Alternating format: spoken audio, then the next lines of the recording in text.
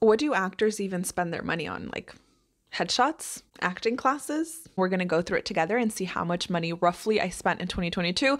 But I also made a spreadsheet to keep track of my finances in 2023. I do want to really quickly say that I have already in years past spent a lot of money on acting because training, books, I got my teeth straightened by Invisalign, and I also had laser surgery on my eyes so that I no longer had to wear glasses or contacts. I know both of these things. I just like, I'm so lucky I was able to do. If I could go back and look at all of the money I've spent up until now, maybe I should do that in the future. But for now, let's take a look at how much money I spent roughly in 2022 and how I'm going to keep track of my expenses in 2023. There are things that I got for free, and then there's like a thing that I have for free that I don't know why, but I won't tell if you don't tell. How about we start with the most basic thing that pretty much every actor has, and that's casting website bills. I have been paying for casting networks, and that has been $311 this year.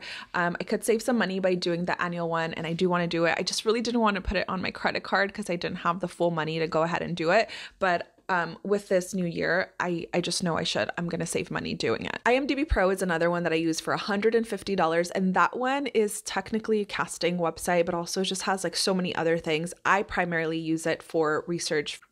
If you work or have ever worked for casting networks, Casting Frontier, like this video is going to be so boring. You should just leave. Like, look, this video is so boring. Okay, now that they're gone, I have Casting Frontier for free, and I don't know why. I know that they've featured me without contacting me. They just like, I think some people watch my channel or something, but without contacting me or anything, Casting Networks and Casting Frontier have used a couple lines from my video and like quoted me and used me in their newsletter or in an article or something. But they never contacted me to tell me they were gonna give me a free Casting Frontier account. As much as I do love not having to pay for it, like just start charging me if you see this.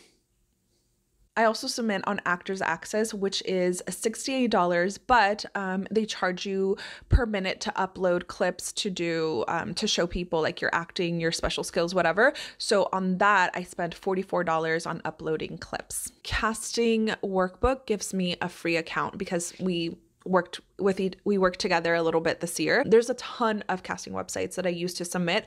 Some of them allow you to just submit like one time for free for big open casting calls, or you can just pay like $3 for one submission, because there are some that I only submit every once in a while. There's blurred lines for like hair, makeup, clothing, subscriptions, but I know that I would not wear nearly as much makeup consistently or buy clothes for different occasions. You know, there's just extra expenses that I have because I am an actor. I usually do my own manicure so that I can have manicured hands for when I'm on set. And I have purchased like most of the stuff in the past. So I just needed to replenish my nail polish this year, and that was $60. This year I decided to splurge and finally find a hairstylist that I loved. And because I do have to keep the same look for my headshots versus what I look like in my self-tape audition and what I look like when I come on set, I'm now going to the same hairstylist, which I love her so much. But I've never spent this much money on my hair in my entire life. I spent $310 on my haircuts, the tip for the hairstylist, and my hair products. I'm going to roughly estimate that I've spent about $100 just on makeup and products for acting. Of course, some of it gets used for my personal life, so I'm like subtracting that amount from that. And right when I got my haircut, I scheduled headshots so that I could have updated headshots of what I look like. So because a friend of mine did that, he does have experience doing headshots, but he gave me a friend rate of $200.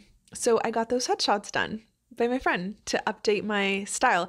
And then now, because I do have to keep up with the same look, I just go back to the hairstylist and I'm like, okay, I need you to do the same thing as last time. Estimating $262 spent this year on clothing, because sometimes I'm like, I don't want to send in like this audition with this wardrobe, or let me go get this and I'll be able to use it on a bunch of auditions. That's like not including clothing I bought just for myself. I am learning skating partially for myself just because it's really fun, but also it is a very fun, important skill to have, like just have special skills. So this year, I've needed to go to classes for skating, and I've also needed to buy parts to replace and clean up my skates. So I spent $160. There's a lot of streaming subscriptions that I wouldn't necessarily have if I wasn't an actor, because I do this thing to save money anyway, where I will cancel like a Netflix subscription because I want to watch something on Disney Plus for that month, and once that month is over, I'll go back to Hulu or whatever. So I spent $150 on different subscriptions, and I know I wouldn't bounce around and watch all of these shows if I wasn't an actor, because I do have to push myself to watch scripted things for research, to find out about what different actors are doing, directors, showrunners, casting directors. This year, I went to the Southwest Actors Conference, which I was so excited, and I am so excited that I went, but that was very expensive. I spent roughly $1,000, and then going to mixers and having to pay for parking or event tickets, I spent about $200, and especially when events are in San Francisco, parking can be like $40 for a single event. I purchased a few books that I used for acting, and on that I spent $60. Add $72 to that because I bought the casting workbook self-tape kit. So I purchased it first, and then like a few days later, they're like, hey, we want to work with you. Do you want a free kit? And I was like, wait, no, I just bought a free kit. I just bought a kit. And so that's pretty much the only gear that I bought this year as far as like backdrops and lights and all of that. So I have purchased a lot more before, and I do want to buy a lavalier mic because right now I'm using an old phone and a microphone that I just attached to it. But for self-tape auditions, I want my audio to be better, so I am going to be purchasing some kind of microphone to make the audio better, because I was trying to use this one for a little bit, but it just, again, some of the videos, I think it's because it's old or something, but in some of the videos you can hear feedback and hear rumbling. But this year was relatively a cheaper year as far as spending on acting, which I know $3,000 is a lot of money. Trust me.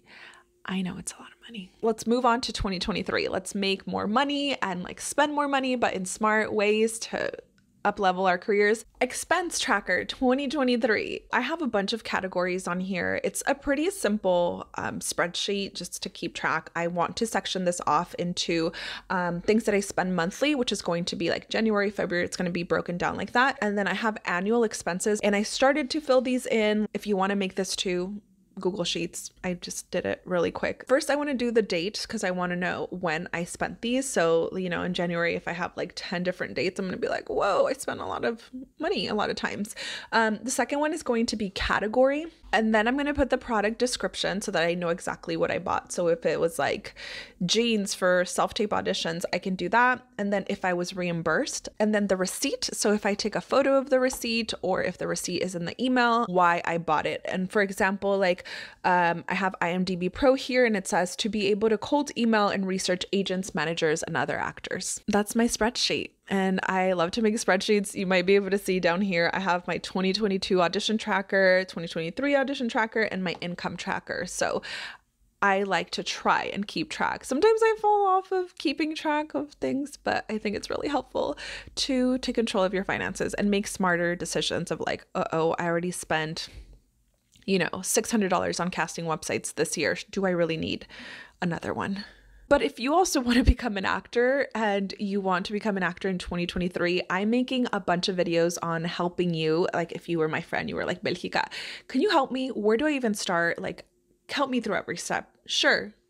I am making very specific videos on like how to start from zero, from nothing. And then I also have tons of videos on my channel about how I've been doing things the last like 5 years. So you can watch those too.